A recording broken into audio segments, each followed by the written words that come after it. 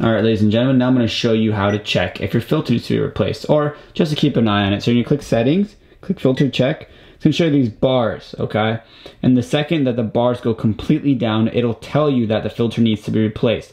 The machine will actually say filter replaced, notice a filter replacement, replace the filter, just an array of things depending on your machine. So the KA, it's going to go down and tell you that you need to replace the filter. So it's really cool. You can keep track with the bars, and that's how you can check if your filter needs replacing or if you're gonna need to order one soon coming up. So that's about it.